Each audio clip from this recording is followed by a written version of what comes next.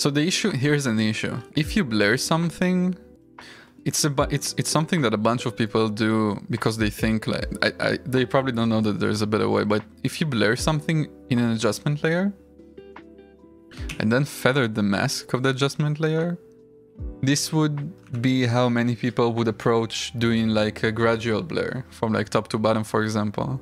But it's wrong because it doesn't actually blur.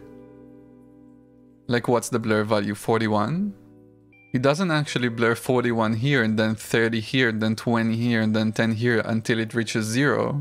It just fades the blur. So it's like always 40, but the blur just gets transparent. And you kind of see it a bunch in video games because I feel like it's a cheap way to maybe achieve this effect. Either way, this is not how to do it, but unfortunately, I don't have a better way.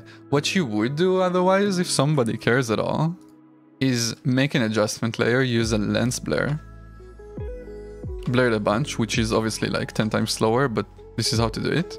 And then you could either make like another layer with a gradient, for example, gradient ramp, they changed it like probably 10 years ago. Anyway, you would set this as the matte of the blur. So you could say in the lens blur effect, you can say the blur map would be the one you just created. I'm gonna set it as luminance and I'm gonna get it with the effects, so it would actually have the gradient. And now you can see like the blur is 10 times nicer compared to what it was because the values actually like decrease as you go up. So you don't actually like, it's actually blurring like less and less and less and less until it reaches 0, which is probably the right way to do it. But again, this effect is like 10 times slower, so sometimes it's just like not the right way to do it. But how nice is it? Look how like beautiful this gradual lens blur is. Anyway.